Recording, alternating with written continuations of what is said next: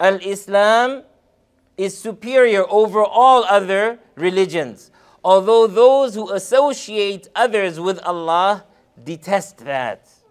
They don't want Islam to prevail over all religion.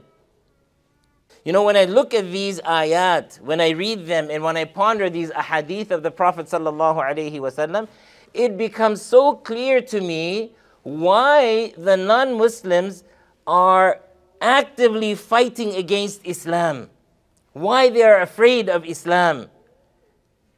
It is as though they believe in these texts more than we do. They know for a fact that Islam is superior. And they are afraid that you and I will now begin to adhere to Islam.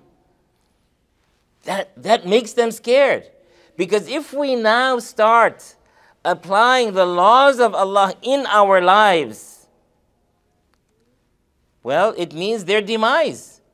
It means that they will be defeated. The day we go back to the Quran and the authentic sunnah of the Prophet sallallahu alaihi wasallam, that is the day Muslims will dominate. This is what they are afraid of. They are afraid of al-Islam.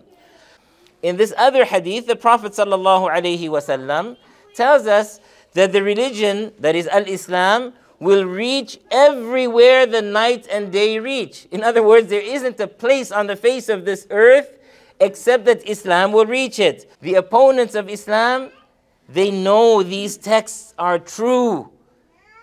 It is as though they believe in them more than we ourselves believe in them.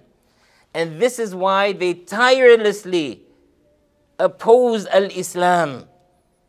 Anything to do with the laws of Islam, oh, this is backwards. This is not suited for this time and age. This is oppression, and so on and so forth. We hear it day in and day out.